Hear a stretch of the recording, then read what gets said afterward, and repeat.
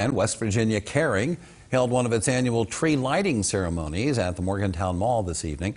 A special performance by the West Virginia Community Choir.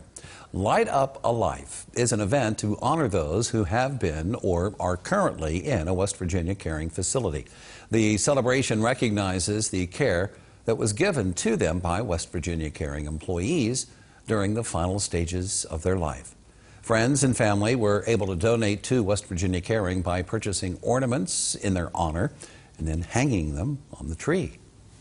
It's an opportunity to give to a nonprofit hospice organization, so maybe you didn't participate in hospice with West Virginia Caring, or you weren't even in hospice, but you want to give back to an organization because you really appreciate the care that's given to people at the end of life. And the ornaments still available for purchase and can be hung at one of 22 trees West Virginia Caring has throughout the 12 counties that they serve here in north central West Virginia.